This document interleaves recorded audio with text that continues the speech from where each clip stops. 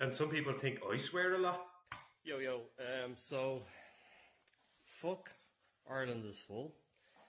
Fuck cunts that are pushing this narrative. If you see any of their stickers around, pull them down because they're all assholes. Haven't been on Instagram because also fuck Instagram too. So I pulled down 6 stickers. Ireland is full on us. I don't know who the cunt is, but you're a fucking cunt. Mad, isn't it? Just openly admitted to vandalism.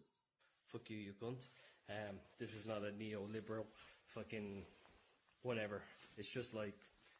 He doesn't even know himself. Like, put a bit of thought into your videos before you put the camera on you, you fool. If a fucking kid sees that, what the fuck are they going to think about us Irish people? And if their parent is XYZ, just like my dad was English when I was a kid, it was a really fucking weird thing, so fuck. Yeah. Ireland's riddled with NGOs like this.